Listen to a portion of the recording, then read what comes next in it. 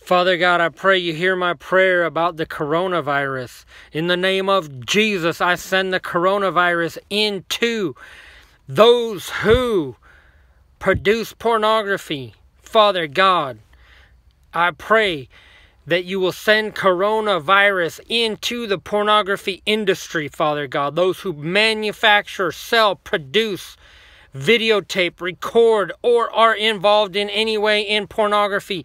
I send the coronavirus into your life in the name of Jesus.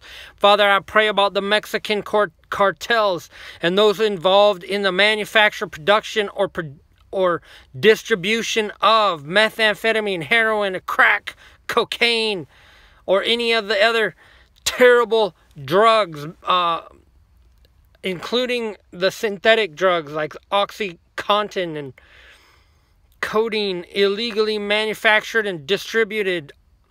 Father God, I pray that you will send coronavirus into the lives of the Mexican cartel and those who do evil in Mexico.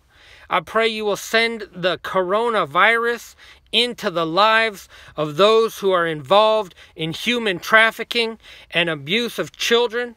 In the name of Jesus, in the name of Jesus, in the name of Jesus, I pray they will suffer horribly. In the name of Jesus, I pray they will come near death.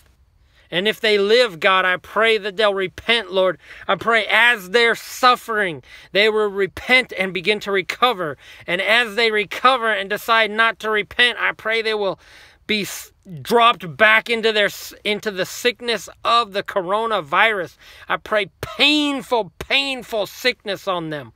In the name of Jesus, Lord, I ask for you to use coronavirus. Corona.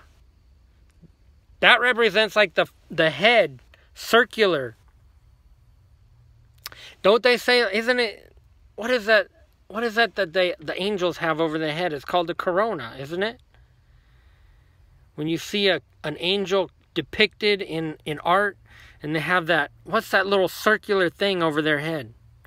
Anyway, Father God, the angel named Corona, I pray you send the angel of God into the lives of those who do evil.